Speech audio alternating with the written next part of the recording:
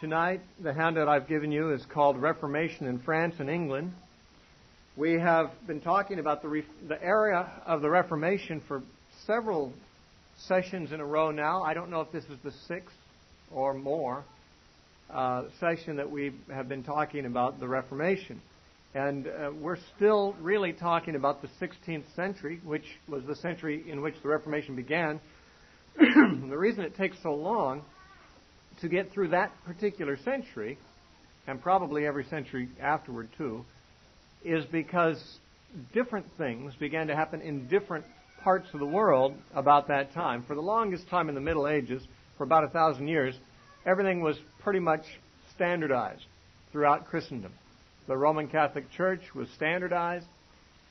There were, various individual, unique things happening in some parts of the world, interesting people arising here, there, or somewhere else, and we've studied a lot of that.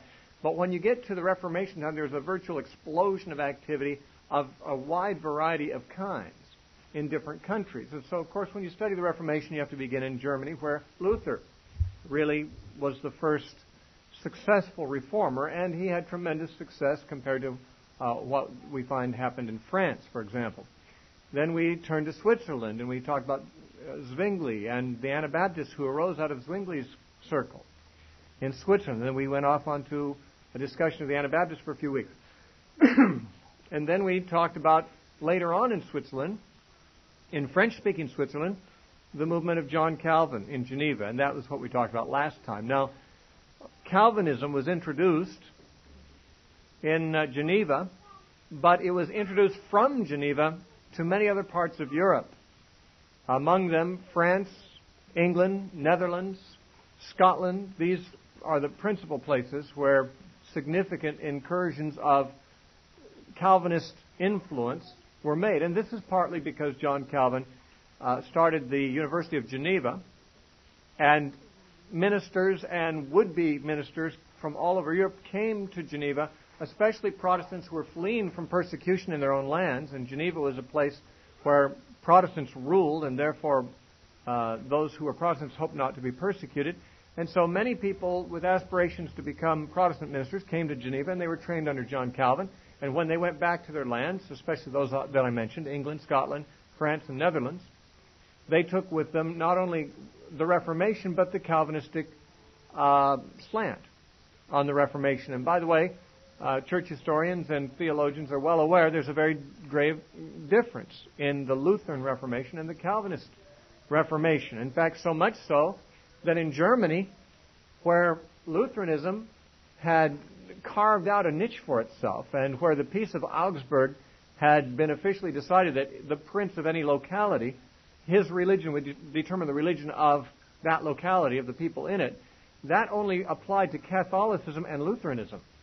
When Calvinists came to Germany, or Anabaptists, they were very often persecuted even by the Lutherans, because only Lutheranism and Catholicism were recognized as alternatives there. By the way, as recently as our own lifetime, when I've been to Germany 4 or 5 times ministering, and I'm given to understand, although I've spoken in churches of many denominations, usually Pentecostal, Baptist, sometimes in Catholic charismatic groups and some others, I have been told that all groups in Germany, apart from Lutheran and Catholic, are still considered to be cults.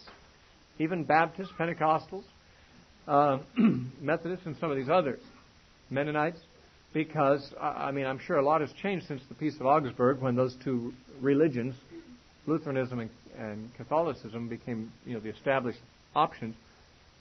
Today, of course, you can be a Baptist in Germany, but you're still there might be, I don't know how many Baptists there might be, hundreds of thousands of Baptists in Germany, but they're still considered a cult because they're not Lutheran or Catholic. Well, Calvinism and Lutheranism had various differences, which we discussed earlier, but the Calvinistic type of reform spread especially to the countries we've mentioned. And I want to, this week and next, to talk about those 4 countries, because very different things happened in each of those.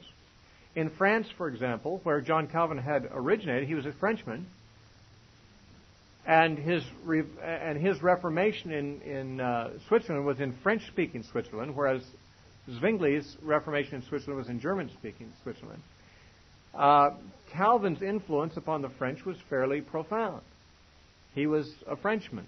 His writings were in Latin and then into French. He translated his own writings from Latin into French, and they were circulated in France. And so the reformers who were in France were largely Calvinists. Many of them had been trained by Calvin himself and gone back and tried to introduce the Reformation there.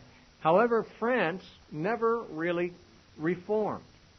We shall see that for a period of time there was tremendous conflict between the forces of Reformation and the Catholic conservative forces, including many wars. Unlike the Anabaptists, generally, the Calvinists believed in fighting, as did the Catholics, and therefore there were at least 8 civil wars in France between the French Calvinists and the Roman Catholics, and there were times when the sides seemed to be almost equally matched in strength. But in the end, Catholicism prevailed, and the French Protestants were eventually driven out of France for the most part, and France has to this day remained a strongly Roman Catholic country, never did really experience Reformation in the sense that Germany and England and some other countries did. Some similar things happened in the Netherlands, as we'll see next time. But what happened in France and what happened in England are very different things, and we're going to talk about both of those tonight, quite briefly, because there's a lot of information that could be discussed, and we have only limits on our time. So let me begin. The French Calvinists were called the Huguenots, spelled Huguenot. No one knows for sure what the word Huguenot means, but it is suspected to be a corruption of the German word for Protestant. Whatever the origin of the word, that name seemed to stick. And so the French Protestants were and are, to this day, many of them, called Huguenots. Now, the Huguenot movement had its beginnings in France, like in most countries, because there were already elements at work that seemed to welcome this. First of all, the Roman Catholic Church in France was extremely corrupt. There was a very low degree of literacy, even among the clergy, which means they couldn't read the Bible. They couldn't read anything. And therefore, of course, the priests as well as the people were steeped in superstition and immorality, and they didn't even know their own religious documents. They couldn't read. You see, King Francis I appointed many church officials, and many of them were not spiritual leaders at all. They were political appointees. And only, I think, as I understand it, only the minority of them, or maybe as much as half of them, were actually literate men who could read. So with this kind of spiritual leadership in the country, in the Roman Catholic period, the church and its religious influence was of a very corrupt sort, and a great deal of dissatisfaction existed among the more spiritually oriented people in France with the Roman Catholic system. Reform in France came from Geneva, where, of course, Geneva is in Switzerland, but that's where John Calvin the Frenchman was. And it was largely through the printed page, although there were preachers who came also, but because of Calvin's Institutes being published in French and the French Bible coming along, it was possible for the literate classes of the French to become aware both of the Bible's contents and of the theology of John Calvin, which are not to be mistaken for one another. But anyway, the conversions to the Protestant cause occurred largely among the literate classes for this reason, because it was a Reformation depending very largely on the printed page. And that meant that the peasant classes, the superstitious, illiterate, uneducated people typically just stuck with the religion that was comfortable and familiar to them, which was Roman Catholicism. In addition to the true converts from among the literate classes to Protestantism, there were many who were not really interested in religion, but who joined forces with the Protestants for political reasons. There were many merchants and financiers, lawyers and other professional types, nobles, and other types of people joined with the Protestant cause simply because they were discontented with the prevailing system under the Roman Catholic Church and King. So the movement swelled considerably. As soon as there were some true Protestants, there was an alternative to Roman Catholicism, and those who were discontented with the Catholic system tended to gravitate toward the support of the Protestant cause, since it was an alternative to Roman Catholicism. The French Calvinists came to be called Huguenots, and they were severely persecuted from the beginning since they were in the minority, but the minority, they became a larger and larger minority. Even in spite of persecution, they grew in number until by the end of the reign of King Henry II, which was 1559, it is estimated that perhaps as much as 10% of the population of France had already become Protestant. Now, that doesn't sound like a very big percentage. That's still 9/10 were Roman Catholic. But in a very short period of time, a few decades, for the number of Protestants to go from 0% to 10% was something that was alarming to the French powers. And the kings and all the kings of France were pretty much Roman Catholic. It was a Roman Catholic country, so they persecuted the Huguenots. In those times, there were three political factions, really families, that were mutually jealous of power and tended to have influence in various parts of France. The most important family for our consideration was the family called the Bourbons.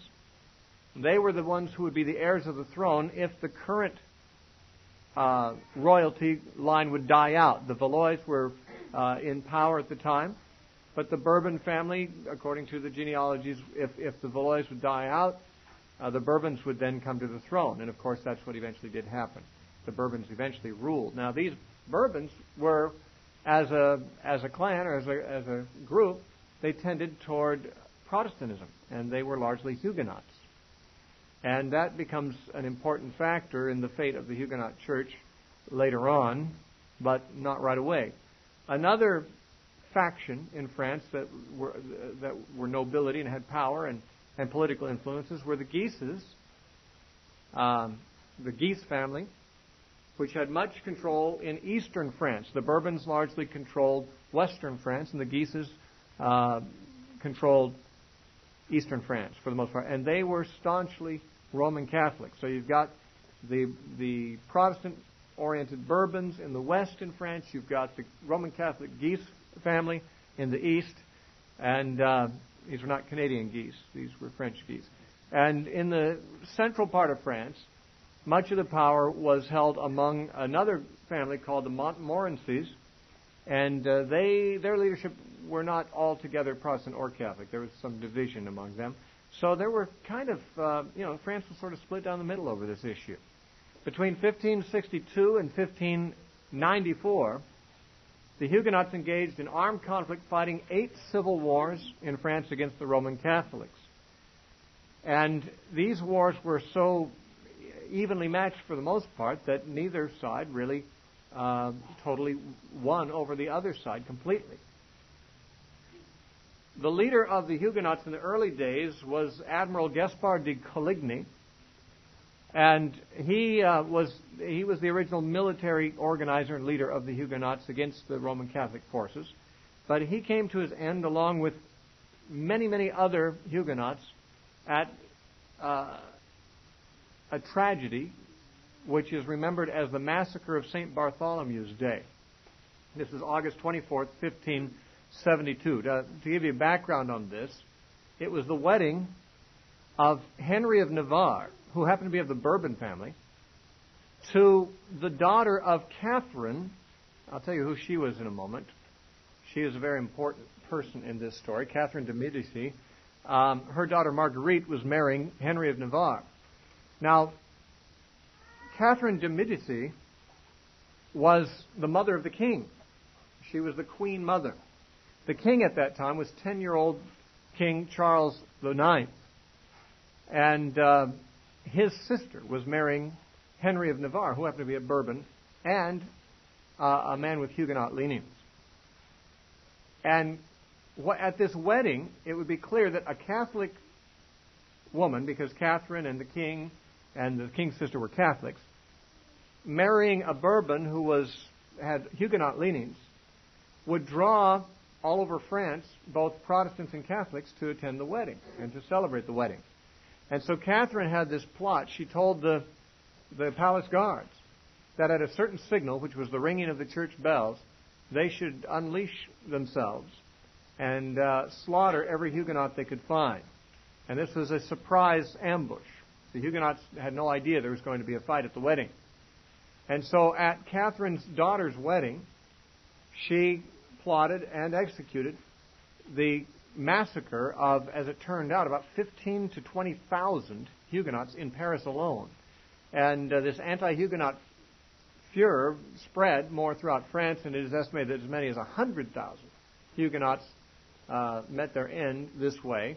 And this was pretty much the end of Huguenot power as any kind of a balanced alternative to Roman Catholicism, because it was just a massacre, a wipeout of Huguenot forces.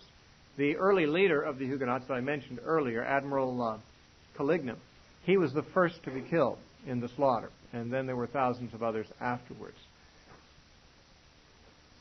But afterwards, Henry, who was the groom at that wedding and a Bourbon, became the leader of the Huguenot movement that was left and rallied them again, and they continued to fight against Roman Catholicism for some time. And eventually, because of the death of others in the Valois line, Henry became the heir to the throne. But he could not be confirmed to the throne without being a Roman Catholic. But he was a Huguenot. And, it just wouldn't be that a Catholic nation like France would allow a Protestant with whom, this Protestant Catholic controversy was so volatile, they would never approve of a Protestant king. And the Roman Pope, of course, would never, anoint a Catholic king. And so Henry converted to Catholicism, at least outwardly. He said, Paris is worth a Mass, meaning it's worth it to him to go ahead and practice the Roman Catholic Mass in order to control Paris. And he became the king of France. He became King Henry IV. And he did so only as the result of at least faking a conversion to Roman Catholicism. Now, I say faking. I don't really know. He remained a Catholic to his death. He continued to worship in the Catholic manner in the Roman Catholic Church. But I don't think his heart was ever Roman Catholic. And after a while, the Huguenots were concerned about this. Their leader had become a Catholic and king, but actually he did good for them as king. And that makes me think his heart was really not with the Roman Catholic Church, even though he did convert. If he ever had declared himself a Huguenot after he became king, he probably would have been overthrown by the people, because, again, France was still 90% Roman Catholic. But from the position of being a Catholic king, he issued an edict called the Edict of Nantes, which granted toleration to the Huguenots and allowed them to hold public office, to worship and educate their children as non-Roman Catholics, and giving them free access to hospitals and universities. And this created a very unique situation in Europe. And that was that a nation that had a ruling religion, Roman Catholicism, actually granted official toleration to Protestants. You see, until this time, nations generally either had a Protestant ruler, and everyone was required to be Protestant, or a Catholic ruler, and everyone had to be Roman Catholic. But this was one of the very early instances of some religious toleration, where the dominant religion actually tolerated the minority religion. So under this situation of tolerance, the Protestants remained a minority in France, but they did prosper, they did flourish under the effects of this freedom. And that basically is, as far as we can go in the 16th century, there was toleration of the Huguenots, but Roman Catholicism still retained power, and France never really reformed. However, after that century, almost into the 18th century, in 1685, Louis XIV of France revoked the Edict of Nantes, and he did not grant toleration to the Protestants, and there was severe persecution of the Protestants under Louis XIV. And most Huguenots fled from France because they were being killed for their faith, and some of them, actually quite a lot of them, apostatized. This was a couple hundred years after the beginning of the movement, or 150 years after the beginning of the movement. So a lot of these people had just been raised Protestant, and probably like most nominal churchgoers, didn't really have strong convictions. Those that did have strong convictions either were killed or fled or hid and managed to survive the purge. But the places they fled to were England, Holland, Prussia, and America, and they carried with them the Calvinist faith to these places. And so Huguenot religion, French Protestantism, French Calvinism, spread to other parts of Europe and America as well. Those that remained in France, they stuck it out, and eventually as history progressed, the Huguenots in France did receive more respectability. The state didn't recognize marriages that were performed by Huguenot ministers until 1787, and the Huguenot Church did not receive legal standing in France until 1802. So it was a long road for them from the time of Louis XIV to the time when they actually received legal status again after the revocation of the Edict of Nantes. In more recent history, in 1907, the National Union of Reformed Churches of France, which is Calvinist, was formed and combined with the non-Calvinist churches of France to form the Protestant Federation of France, which exists to this day, but France is still largely a Roman Catholic country officially. And so we see that the reform in France didn't really take hold and succeed. It did get some ground. It got a toehold, and it never was entirely driven out. And eventually, those that roughed it and toughed it out, they received official toleration and official standing, and they're able to be Protestants in France today because of that, even though it's still Roman Catholic.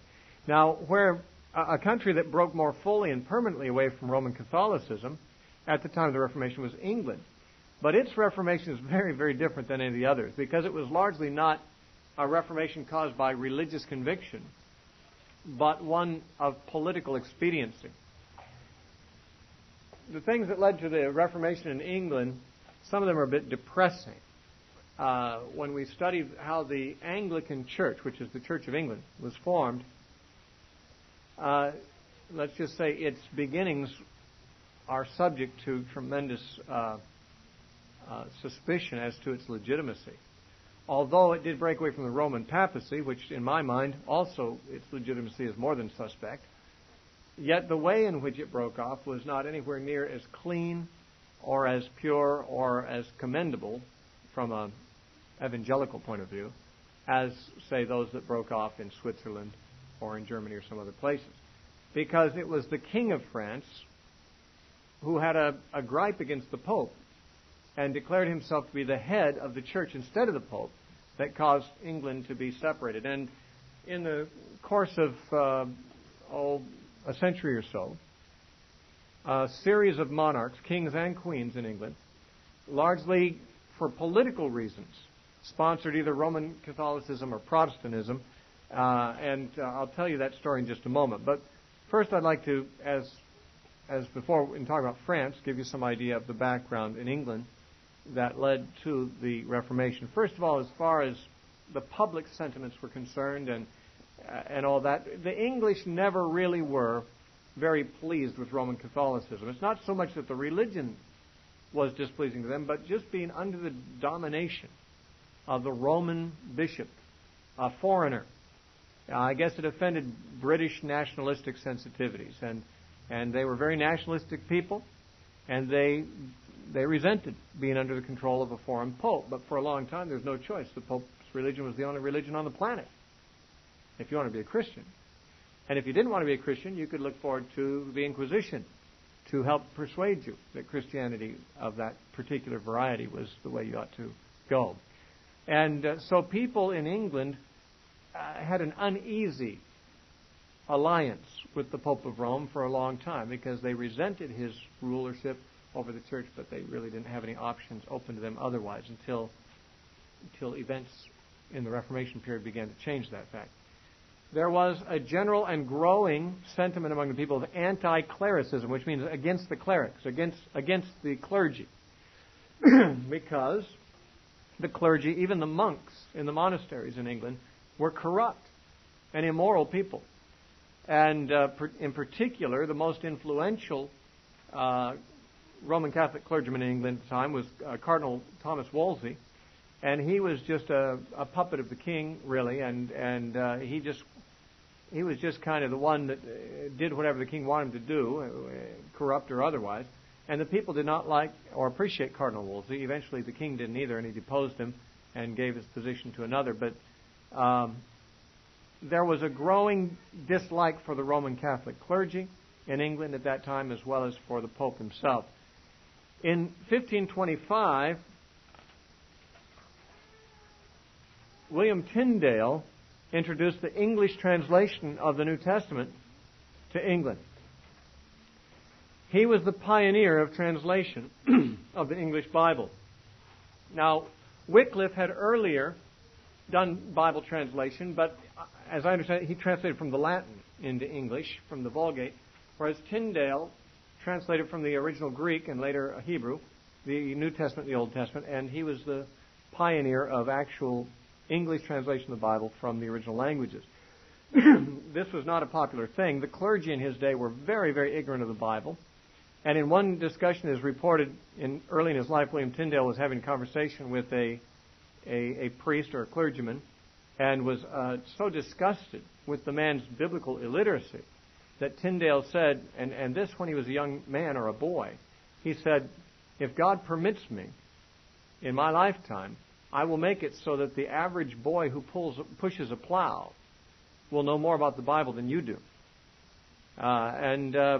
Actually, Tyndale had a lot to do with making that dream come true.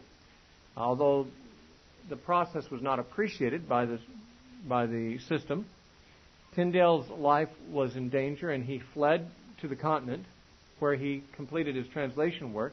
Eventually, though, he was hunted down and betrayed into the hands of the British clergy, and he was executed, burned at the stake, by King Henry VIII. And we'll talk about Henry VIII in a moment, because he was a major factor in England turning away from Roman Catholicism. Another social factor that led to the ripeness of England for the Reformation was that Erasmus, who was of course not a reformer in the sense of Protestantism, but was a Catholic humanist scholar who had influence on many of the reformers before they were saved. He had come and taught both in Oxford and in Cambridge universities, and there was a real upsurge of Renaissance humanism of the Erasmian type in those universities, so that the intelligentsia of the country were becoming more humanist and more, I guess, independent thinkers, independent of the Church of Rome in its thinking. And one other influence we need to mention is that there were still Lollards in England. Now, the Lollards were the followers of the teachings of John Wycliffe, who had died in the 1300s, back in 1384. But his movement, and those who followed him, were called Lollards, and they were persecuted badly in England, but had survived. And they were people of the Bible, too. They advocated anti-Catholic doctrines, and they advocated reading the Scripture and so forth. And their influence had never really been exterminated from England from the time of Wycliffe on. And there were Lutherans that had come over to England. Now, Lutheranism really never took hold in England as it did on the continent, especially in Germany, of course. Maybe because Luther was German-speaking and the English didn't, the English were English-speaking, I don't know. But Lutheranism was introduced in England, and there were some Lutherans. In fact, William Tyndale, who I mentioned earlier, who did the translation of the Bible in English, he was a Lutheran. He was teaching Lutheran doctrines. But he was burned at the stake, and Lutherans and Lollards were persecuted there. But their influence was never fully eradicated. So there were the seeds of Reformation in various forms, just in the intellectual world, in the nonconformist religious world, and just the general sentiments of the whole nation that the Pope was an intruder into their land from a foreign country. Now, to understand the Reformation, we need to know something about the succession of monarchs in England during this period of time, because the Reformation in England did not occur in England the way it occurred in the other countries we've considered. In the other countries we've considered, the Reformation occurred because of religious leaders rising up and gaining tremendous followings and influence, and eventually the popularity of Reformed movements simply carved a place for itself out in those countries, sometimes even winning over monarchs, or at least winning toleration from them. The Reformation in England started out with unspiritual men who were political only, with kings, who had political agendas for breaking with the Church in Rome. And it wasn't until a whole century after England was broken from Rome, in this respect, that there was actually a spiritual Reformation in England, which came up through people like the Quakers and the Baptists and the Puritans and the Separatists and the Anabaptists in England. There were these dissenting movements in England, but they never really gained much ground in England during the century of reform. That is the 16th century. It was in the next century that they typically arose and had tremendous influence on the spiritual state of England. So when we study the Reformation in England, we're not really going to study anything very, very edifying, because it was all political. It wasn't spiritual. But it did bring about the separation of England from Rome. And with only after King Henry VIII broke from Rome, there was only a period of about 5 years there under Mary, Bloody Mary as she's remembered, Mary Tudor, that England came back under Roman Catholicism for a short period of time. But at her death, it returned to Protestantism, never to return to Roman Catholicism. And England has never been Catholic ever since. However, the Anglican Church that grew out of this is more Catholic than Protestant. Anyone who's familiar with the Episcopal Church or the Anglican Church, they're the same thing, knows that if you participate in the worship of a church like that, you're going to feel like you're kind of somewhere between a Roman Catholic Church and a Protestant church. And for the most part, the early Anglican Church wasn't any different from the Roman Catholic Church, except that the king was its head instead of the Pope. But all the doctrines and liturgy and everything were just the same as the Roman Catholic. Well, let me give you some background on this. In the notes I've given you a list of monarchs of England during this time. Henry VII, the father of Henry VIII, is the first one during this period that we need to consider. And I just want to run through these quickly before I give you details about some of this. Henry VII was King of England from 1485 to 1509, succeeded by his son Henry VIII from 1509 to 1547. These are not the years of the men's lives, but of their reign in England. Henry was succeeded briefly by his son, his only surviving son, Edward VI, who became king at age 9 and died at age 15. And then Mary Tudor, also known as Bloody Mary, for reasons we will discuss, was queen from 1553 to 1558, and then her younger stepsister, Elizabeth I, became queen from 1558 to 1603. Now, it is that period of time, basically the whole 16th century, that we will discuss in this lecture tonight. But the Reformation, up to the point, up into Elizabeth's time, was merely political. I mean, there were some spiritual people of the Protestants there, but the Reformation took place because of political designs, not because of a religious, spiritual movement that was taking place. The spiritual side of this began to happen later on, and that was when the Stuart monarchs took control from the Tudor monarchs, the House of Stuart. And the first of those monarchs was James I, known as King James, whose name graces the covers of, or at least the title pages of many of our Bibles. He is the King James of the King James Bible fame. He was King of England, the first Stuart monarch from 1603 to 1625. Then came Charles I from 1625 to 1649. Then there was a brief period where England did not have a king. During that time, Oliver Cromwell was called Lord Protector of the realm, and he was not king. And then he was followed by King Charles II, who reigned from 1660 to 1685. Then there was James II from 1685 to 1688, followed by William and Mary in 1688 to 1702. That typo, that zero should be a dash on your notes there. So the reigns of these kings that we've mentioned and queens, 10 of them on all, not including Oliver Cromwell, covers the period of the 16th and the 17th century, essentially. And it was during these centuries that reform, first the political side, then the spiritual side, occurred in England. It's the first half of that we'll talk about tonight. The Church of England began because of Henry VIII. Now, when Henry VIII was a boy, His older brother, who was 14 years old, named Arthur, who never became King Arthur since he never became king, but would have been King Arthur. Arthur, the older brother of Henry, and both of them were sons of Henry VII, was made to marry a princess of Spain. She was the daughter of Ferdinand and Isabella of Spain, whom you remember from your studies in grammar school about Columbus. She was the daughter of that king and that queen of Spain.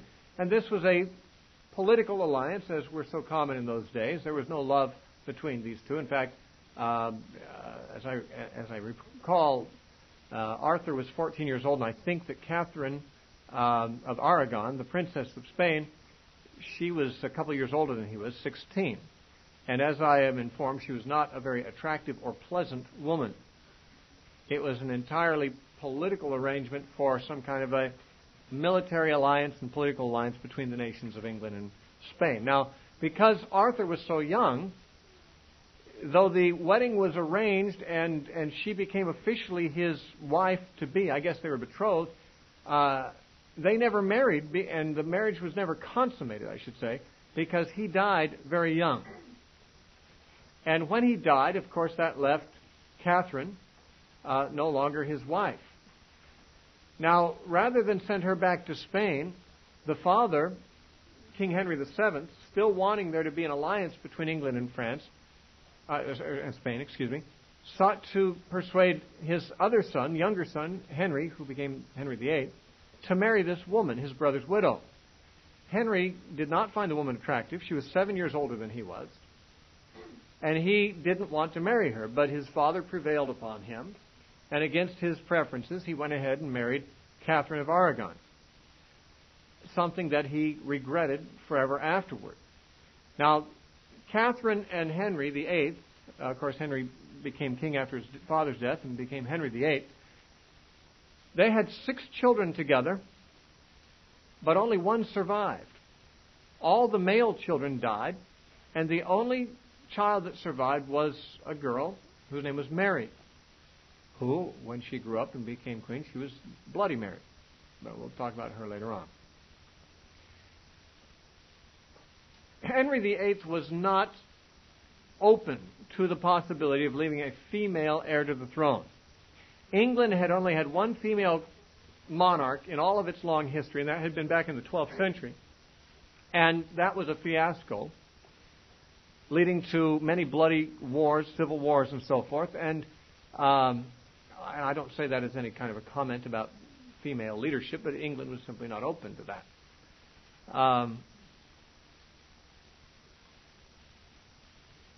Henry also was starting to fall in love with one of the ladies in waiting in his court. Her name was Anne of Boleyn. All the historians record one thing about her, and she had dark eyes. I guess he liked dark eyes. That must be the thing he commented on, or that everyone commented on. She had beautiful dark eyes. I don't know what she looked like other than that, but apparently we know that Jacob liked Rachel more than Leah, and the only thing that said about Rachel is that she had. The only thing said against Leah is that her eyes had some kind of defect as far as Jacob was concerned. I guess something about those eyes really gets to certain guys. And Henry VIII wanted to marry Anne of Boleyn. Trouble is, he was already married to Catherine of Aragon. Now, as Catherine got to be about 40 years old and had 6 children, and all had died except one, and that was a girl, and Henry therefore only had a female heir to the throne and not a male, he began to be very concerned. He began to wonder whether there was even a curse on his family. He actually began to say there was, because it says in Leviticus chapter 20 and verse 21 that if a man has his brother's wife, it is uncleanness, and they shall be childless. And Catherine had been his brother's wife, and they were, at least without a male child, surviving. And as each child was born and then died, and then another child was born and died, Henry began to wonder, is he under the curse of this scripture in Leviticus? And he began to inquire of the clergy and so forth, and he really began to take this seriously. He was a a religious man, a very corrupt man, not a spiritual man, but he was a man who was devoted to Roman Catholic religion. And he thought perhaps he could persuade the Pope to grant him an annulment of his marriage to Catherine so that he could marry the woman he was really attracted to, which was Anne of Boleyn. And the Pope would have granted it to him because the argument was that the marriage was never right because Leviticus would forbid that kind of marriage. Now, let me just say this, clarifying Leviticus. I understand the passage in Leviticus to forbid a man marrying his brother's wife while the brother's still living.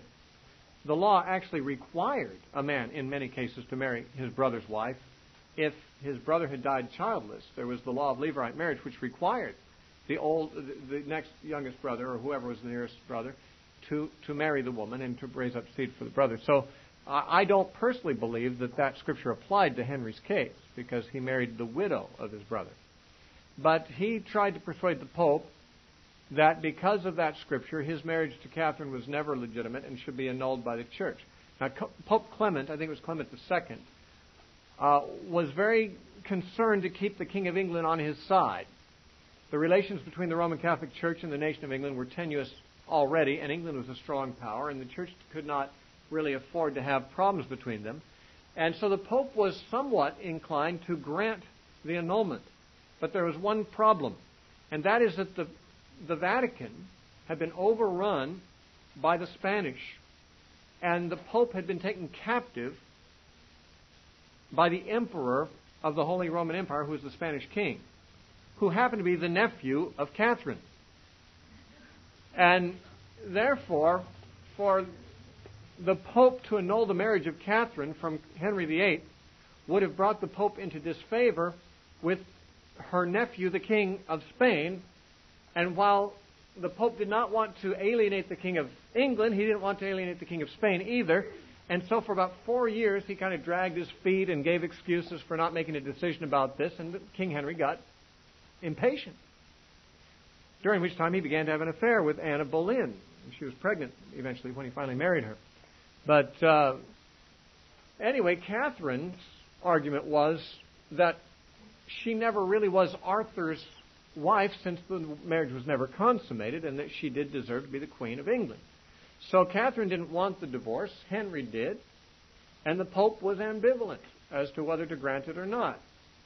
And while the Pope dragged his feet on this matter, Henry consulted a religious leader whom he respected and who had somewhat reformer kind of leanings. The man was still a Roman Catholic, and he was not a Lutheran type of reformer.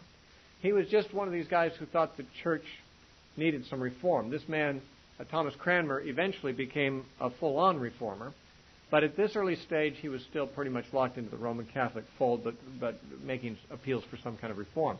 Well, Cranmer was an influential churchman, and Henry was encouraged by Thomas Cranmer to consult the scholars at the universities. These were, of course, religious universities, Cambridge and Oxford, to consult the theological experts, the theologians, about this, and to find out whether his marriage to Catherine should be annulled or not, because the Pope wasn't making a decision. He decided to get the scholars in on this, and the scholars sided with him for the most part, said, yeah, it should be annulled. The Pope, however, was not convinced, and therefore there was this tension between Henry wanting a divorce so he could marry Anne Boleyn, his mistress, and get rid of this woman that he was married to that he never wanted to be married to, on the one hand, and the Pope, on the other hand, is trying to do a balancing act between the power of the Spanish crown and the English crown. Well, how this washed out, in 1534, the Parliament passed what was called the Act of Supremacy, by which Henry VIII was declared to be the head of the Church of England instead of the Pope. Now, up until this time, all Catholic churches were Roman Catholic. The Bishop of Rome was the head of all Catholic churches. England became a Catholic church under a different head than Rome. Not Roman Catholic, but English Catholic, or Anglican. And so Henry was declared to be the head of the Pope excommunicated Henry for this and put England under the interdict, which means that the Mass would not be served in England. That was a punishment that the Pope could put a country under. But the influence of the Pope was very weak in England, and sentiments of the people were more on the side of Henry, and so the interdict and the excommunication of Henry had very little effect. And Henry stuck by his position. Now, Henry, apart from his conflict with the Pope, was very much a Roman Catholic. In fact, earlier in his life, before this particular conflict with the Pope arose, he had written a rebuttal against Luther. He had referred to Luther as an evil wolf and as a wicked destroyer and apostate. He had burned the Lutheran William Tyndale and other Lutherans. In fact, in one day he had burned 25 Anabaptists in the year 1535. In one day, he was fond of burning reformers, and he had even written a major treatise against Luther called The Defense of the Seven Sacraments. And for this, the Pope had earlier given Henry VIII the title Defender of the Faith, meaning the Roman Catholic faith. In fact, the kings of England have borne this title ever since. The kings and queens of England are still known as the defenders of the faith. It's just that the faith now is interpreted in terms of the English Catholic rather than the Roman Catholic. Because by getting this divorce, actually Thomas Cranmer is the one who granted the divorce and the marriage to Anne Boleyn. King Henry alienated the Roman Pope and was excommunicated, but that didn't bother him too much. He just went on and did what he wanted to do. Some of the changes that he brought about were, though he was still Catholic, he did allow the Coverdale Bible to become legal. Not the Tyndale Bible, but another fellow named Coverdale had come up with a translation of the Bible. And the King of England allowed these Bibles to be put in all the churches. And this, although he was a Catholic in theology, was sort of a Protestant kind of a thing to do, because the Roman Catholic Church didn't allow this. The Bible in the vernacular of the people to be made available to them. Thomas Cranmer was made the Archbishop of Canterbury, which is the highest religious position in the church in England. And Henry wrote in 1536 the 10 Articles, which were to be the articles defining the policy of the English church.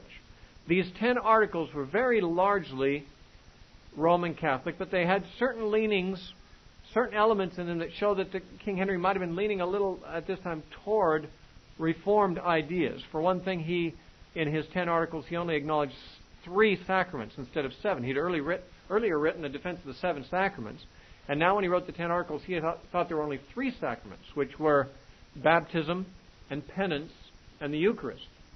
Well, that comes very close to the Reformed idea that there's only 2. And that would be baptism and the Eucharist. Reformed people don't believe in penance. But Henry leaned for a little while, it looks like, from the content of the 10 articles that he wrote, like he might have some Reformed leanings, although he very clearly was anti-papal. But later on, he moved more solidly back in the direction of English Catholicism, the Catholic doctrines. In 1539, 3 years after he'd written the 10 articles, he wrote another thing called the 6 Articles. And these 6 articles enforced certain Roman Catholic doctrines and practices, including transubstantiation and many other typically Catholic doctrines. And these were made mandatory observances by law, and people who didn't keep them were persecuted and often burned at the stake. There were many people burned by Henry at the stake for not agreeing with the doctrine of transubstantiation. Now, I might say something about his wives, since this whole thing had an awful lot to do with Henry's wives. He didn't only have 2 wives, Catherine and Anne Boleyn. Eventually he had 6. Anne Boleyn gave him a child also, but it was also a daughter. So by Catherine, whom he had divorced, he had a daughter named Mary Tudor. And by Anne Boleyn, he had a daughter named Elizabeth, who became Queen Elizabeth I. But Anne Boleyn was later accused by the king of adultery and executed. So he married again. And of his 6 wives, 2 of them he had executed on the accusation of adultery. Whether they were guilty or not, I suppose no one will ever know. But Anne Boleyn and also another of his wives, Catherine Howard, were executed. Two of his wives he divorced. One was, of course, Catherine of Aragon, but also he married another Anne. Besides Anne Boleyn, he married a woman named Anne of Cleves, and he divorced her later on. He married two other Catherines besides Catherine of Aragon. Of his 6 wives, 3 of them were named Catherine and 2 were named Anne.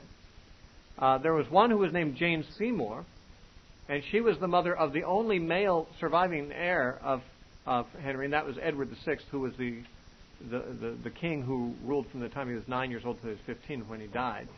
But Jane Seymour, who's also not to be confused with any modern person by that name, there is an actress by that name, as I understand it.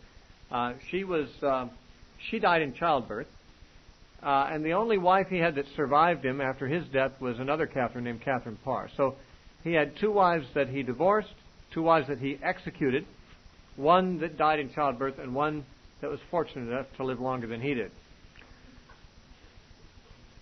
Now, when Henry VIII died, of course, the Church of England was officially severed from the control of the Roman Pope, but theologically was officially Catholic. Now, all this time, Thomas Cranmer had held the office of Archbishop of Canterbury, a very influential office in the church. But he was, he had political savvy. He didn't go against the king too much. And so he did influence the king sometimes in the direction of Protestantism, but when the king insisted on being Catholic, Cranmer kind of held his peace pretty much. I mean, when the king, Henry VIII, had written the 10 Articles, which had some Protestant leanings, Cranmer congratulated him for that. About 3 years later, when he wrote the 6 Articles, which reinforced Catholic orthodoxy, Cranmer didn't like that. But the king and he still got along reasonably well. But when King Henry died, his son Edward VI was the only male heir. There were 2 daughters, Mary and Elizabeth, but Henry had made it very clear he wanted a male heir on the throne, and so his only male heir, Edward VI, son of Jane Seymour, succeeded him at age 9 years old. And during the 6 years of his reign, England became very solidly Protestant, not because of Edward, he was just a kid, but because he was under the influence of counselors, not the least of which was Thomas Cranmer himself. And so under Thomas Cranmer's influence and the rule of Edward VI, the laws that had made Lollards illegal, the followers of Wycliffe, were repealed. So Lollardy became a legal religion in England, which isn't quite the same thing as having a Reformation in England, but at least just as the Huguenots became legal under the reign of Henry of Navarre, so the Lollards, which were similar, became legal in England under the reign of Edward VI. Also, during that short reign of that king, under Cranmer's influence, there were 2 documents of importance that were written affecting the church. One was the Book of Common Prayer, which was liturgically very close to Roman Catholicism, but then there was also the 42 Articles written by Cranmer and Ridley. And the 42 Articles were the Articles of the Church, which were fairly Protestant. The theology was Protestant and evangelical. And the church was governed by these 2 documents primarily, the 42 Articles and the Book of Common Prayer. So the liturgy of the church from the Book of Common Prayer was Catholic in nature, but the theology was Protestant in nature. And so Protestantism became more or less an official characteristic of the Church of England at this time. And King Edward died at age 15 in the year 1553. Now, because he was 15 years old when he died, he too had no heir. And so it remained to find an heir to King Henry VIII, since the only male heir that had succeeded him had died without an heir. It fell to the remaining heirs of Henry to take the throne unless some other family was to do so. Now that, of course, usually would be a bloody transition. And so it was decided that Mary, the daughter of Catherine of Aragon, the first child of Henry VIII, the oldest, and one of only 2 surviving children, Elizabeth was younger and Mary older, that Mary would be made the queen. Now, she was, I believe, 37 years old when she became queen. She was very loyal to her mother, Catherine, who was, of course, a Roman Catholic.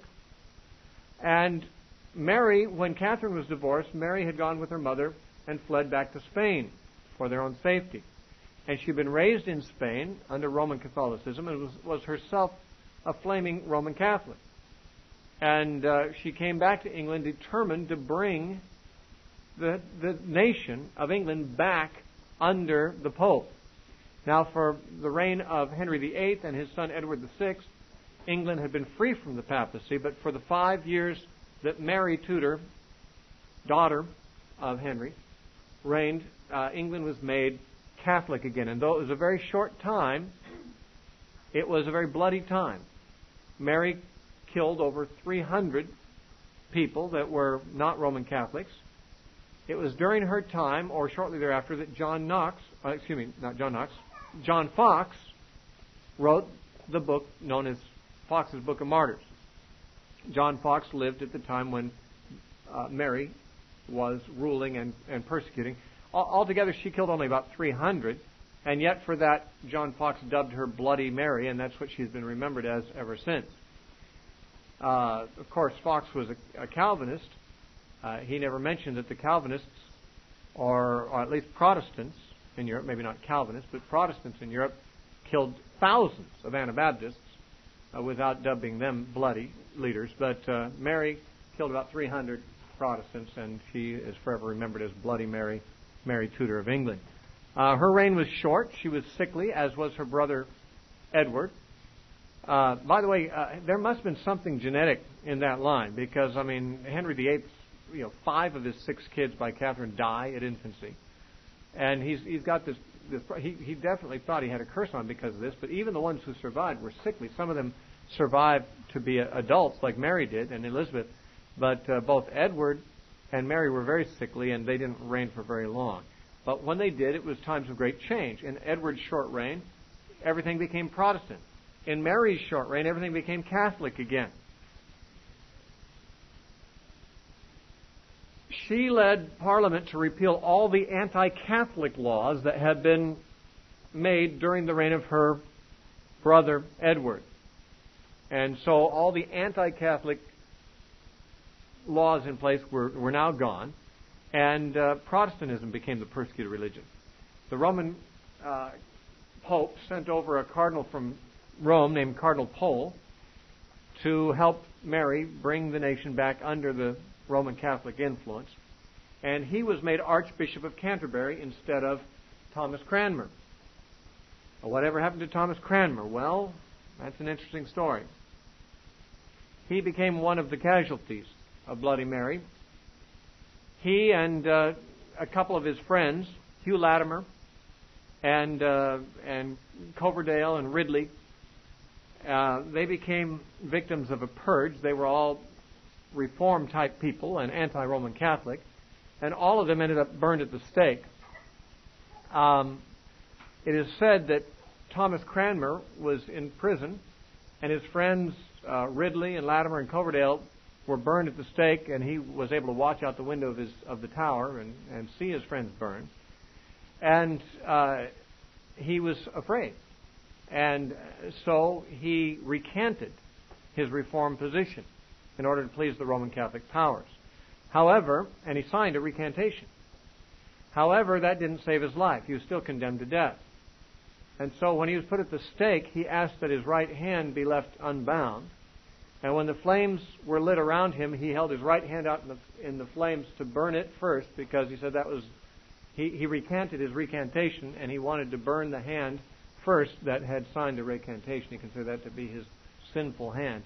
And so he was kind of a weakling, apparently.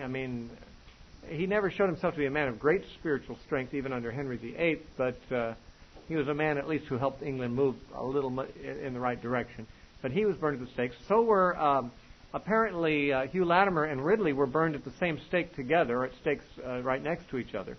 And it is reported that Latimer, just before the flames were lit, before the pile of twigs and so forth were lit around them, made this statement. He said, "Be of good comfort, Master Ridley. We shall this day light such a candle as by God's grace in England, I trust, shall never be put out." In other words, he said that as we are ignited and burned, we will be lighting a lamp in England that no one will be able to put out. That's a very optimistic way of looking at it when you're about to be burned alive. But it turned out to be rather prophetic, because Mary's killing of all these Protestants sparked such a disgust for Roman Catholicism in England that when she died at a reasonably young age 42, the notes say 23, that's a typo. She died in 1558, and she was 42 years old. When she died, the nation of England was disgusted with Roman Catholicism, went back to Protestantism, and Catholicism never returned as a significant movement in England. When Mary died, there was still no male heir for the throne in England. There had been Edward, and he died without an heir. Mary had no children, and therefore the only surviving heir of Henry VIII was his younger daughter, Elizabeth, who had been the daughter of Anne Boleyn. And just as Henry VIII had considered Mary to be illegitimate because he considered his marriage to her mother Catherine to be not valid, Anne Boleyn was considered not to be a valid wife of Henry by the Pope, and therefore the Pope considered Elizabeth illegitimate. Now, that made Elizabeth not prone to be a Roman Catholic, because the Roman Catholic Church viewed her as an illegitimate child. It is said that her personal religious leanings were more or less neutral, but that she looked as though she might move in the direction of Roman Catholicism, but she ended up not doing so, probably because of the stigma that was upon her in the eyes of the Roman Catholic Church. The Pope did send a legate over to England to try to persuade Elizabeth to embrace the Catholic faith, even if she was a bastard or whatever the female version of that is in his mind. But she did not convert to Roman Catholicism. She instituted Protestantism again. So England was kind of English Catholic under Henry VIII, then Protestant under Edward VI, then fully Roman Catholic again under Mary, and then fully Protestant under Elizabeth. This is Elizabeth I.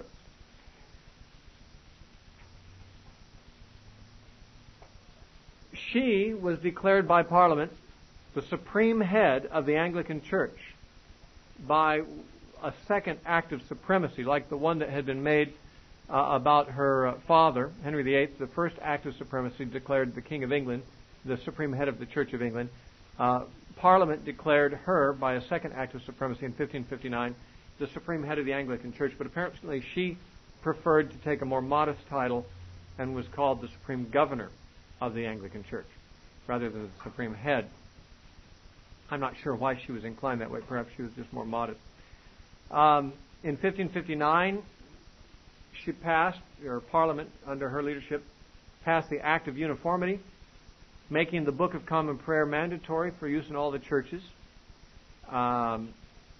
She took the 42 articles that Cranmer had written and she revised them to 39 articles in the year 1563, and that defined the practice of the Anglican Church along Protestant lines.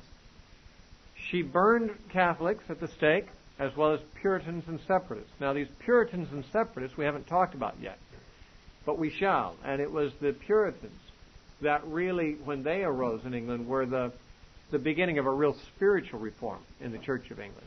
The Puritans were Anglicans. They were Church of England men, for the most part. Some of them were Presbyterian, but most of them were Anglican. And they were godly, good men. And the real spiritual reformation in England happened through the Puritans. But we haven't had a chance to speak about the rise of that movement yet. We will in a later lecture. But during her reign, Elizabeth burned Puritans at the stake, and Separatists, and Roman Catholics. The Roman Catholics particularly were angry at Elizabeth, partly because under Mary's reign they really thought they'd gotten England back into the fold. And now Elizabeth was taking it the other direction. And so there were many plots on her life. The Jesuit order, which we haven't discussed yet either, we will next week or the following. The Jesuit order was part of what we call the Counter-Reformation. in the 16th century, when there was the Reformation taking place, the Roman Catholic Church was doing some things too. So far, we've only really talked about what the Protestants were doing and only mentioned the Roman Catholics in terms of their response to it a little bit. But the Roman Catholic Church experienced something within its organization too, which is usually called the Counter-Reformation. One of those things was the formation of the Jesuit order, also known as the Society of Jesus. And they were fanatically committed to obedience to the Pope, to do whatever he said, whether it went against Scripture, against conscience, or anything. They would do whatever the Pope said. That's what the Jesuit order was all about. And they became the most missionary arm of the Roman Catholic Church to the New World, to the North and South America and other places. And they were just fanatical enforcers of Roman Catholicism. Well, the Jesuits in England actually plotted to assassinate Elizabeth. There was something called the Gunpowder Plot, and there were other... the name of it makes me want to give you details, but I've read 5 or 6 church history books this week on this period of time, and none of them explain what the Gunpowder Plot was, so I'll have to leave it to the imagination. I was looking for Kenneth Latteret's book, and it's been misplaced, and I couldn't find it, but I figured that he'd have details on it, but I couldn't find his book to find them. Anyway, there were plots, more than a few plots, on the life of Elizabeth by Roman Catholics, trying to kill her and replace her with a Roman Catholic ruler. The last attempt to retake England by the Roman Catholic power was when Spain decided to attack England using the so-called Invincible Armada. The Invincible Armada was about as invincible as the Titanic. But it was 132 Spanish ships of a superior design, warships, which were able to go out and conquer just about any naval fleet they encountered. And Spain, the King of Spain, decided he wanted to gain power over England. And the Pope decided to help finance that for him, because the Pope wanted to bring England back under Roman Catholic power. So the dreaded Invincible Armada was launched against England to conquer England. Well, Elizabeth called upon the English and their sense of patriotism to come to the aid of their country, and they sent out a fleet of smaller ships, 200 smaller but faster ships under Sir Francis Drake's command, and they defeated the Spanish Armada. However, lest you think that the English fleet was superior to the Armada, we can't say for sure, because about half of the Armada was destroyed in a storm, and therefore the English had a much smaller force to deal with, and it's not known whether England would have come under Roman Catholic and Spanish control maybe permanently had there not been a storm to destroy half of the Spanish Armada. And it makes one wonder, whether maybe God might have had something to do with it, because the fact that England never became Roman Catholic again had significant implications on the religious complexion of the whole world at a later date, and on the decline of Roman Catholicism as a power in the world. Not that it's by any means declined completely even today. In fact, it's having a resurgence. So, in the reign of Elizabeth, and especially with the defeat of the Spanish Armada, Protestantism became established and permanent as the official religion of England. But it was a strange sort of Catholic sort of Protestantism. It was Anglicanism, English Catholicism, but much of the theology was Protestant, and Anglicanism is, generally speaking, considered kind of halfway between Protestant and Catholic in its theology and liturgy. It's still a very highly liturgical church. Now, there were 2 religious movements in Protestant England, and they had their centers of influence in the 2 universities, Oxford and Cambridge. Oxford University was pretty much the center of high church Anglican Catholic liturgical kind of religion in England, whereas Cambridge eventually came more under the sway of the Puritan movement, and much less liturgical, much more what would be called low church. So there's low church Anglicanism with its center in Cambridge University, and there's high church Anglicanism with its center in Oxford University. Now, up to that point, as I've said earlier, that no significant spiritual reformation had occurred in England, which is not to say there weren't individuals who had significant spiritual experiences and had become Christians and true Protestants. But England itself, the Church of England, had only been reformed in the sense that politically the rulers had declared what the religion would be. It did not reflect necessarily the sentiments of the people in every case, as the other countries that were reformed did. It was not a groundswell of Protestantism in England. It was a top-down kind of a movement. However, the Church of England, which was now officially Protestant, had much reformation still to undergo in the spiritual sense, and that would come about through the Separatists and Puritans and Baptists and Quakers and Anabaptists about a century later. And so we won't talk about them now. We'll save that discussion for a later time. And you'll find out who the Puritans were that you've heard so many bad things about in our society. They were actually pretty good folks, although they were Calvinists, but they can still be saved.